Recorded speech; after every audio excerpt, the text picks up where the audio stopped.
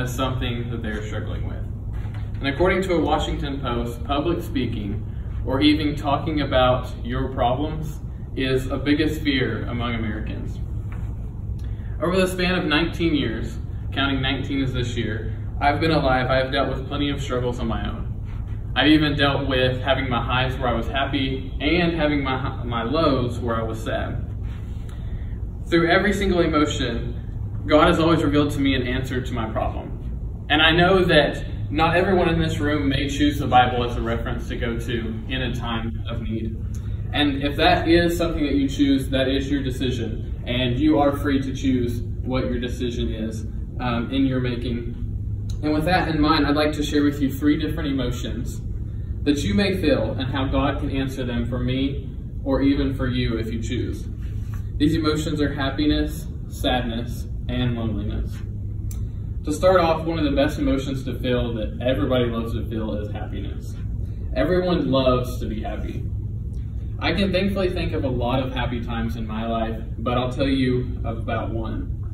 In my very first speech that I gave, my youth speech, I talked about my foot, and I kind of gave a little bit of detail with that and the struggles there. But when I was born, long story short, I was born with a club foot. They said I'd never play sports. And so I tried so hard for years to play sports and to actually be pretty good at it. And for a while I was. I was a really good 3-point shooter, and I was probably the happiest that I had ever been. I felt like I had defeated all odds and did something that doctors were originally thinking were not even possible. In Isaiah 12:2, it says, "Surely God is my salvation. I will trust and not be afraid. The Lord himself is my strength and my defense, and he has become my salvation."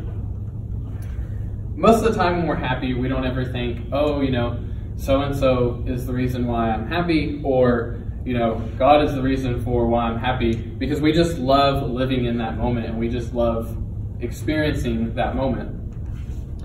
This verse helps me to remember why I feel this way. It says that I will trust and not be afraid, that he is my strength and my defense. And through these words, it showed me that he is there for me despite what people say, and that I can feel happy reading this verse.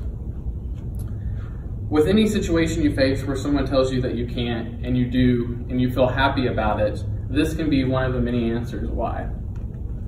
The second emotion that I would like to share, which conflicts happiness, is sadness. Like happiness, there's been many times where I have been sad.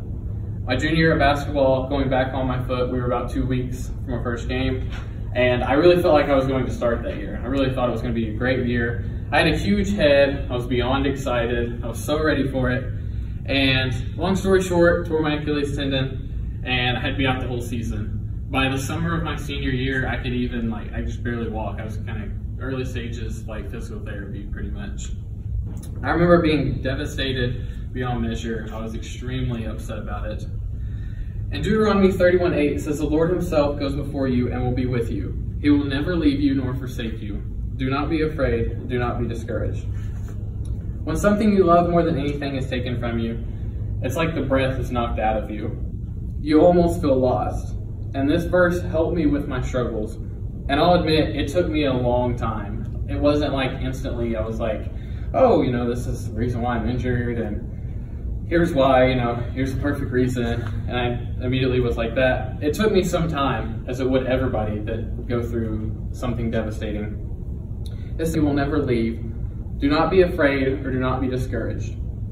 This made me believe that this injury had to happen for a reason. And if you would like to know more, I can tell you at a later time. But that I didn't have to worry because God had this planned all along, and something good was going to happen out of going down this road.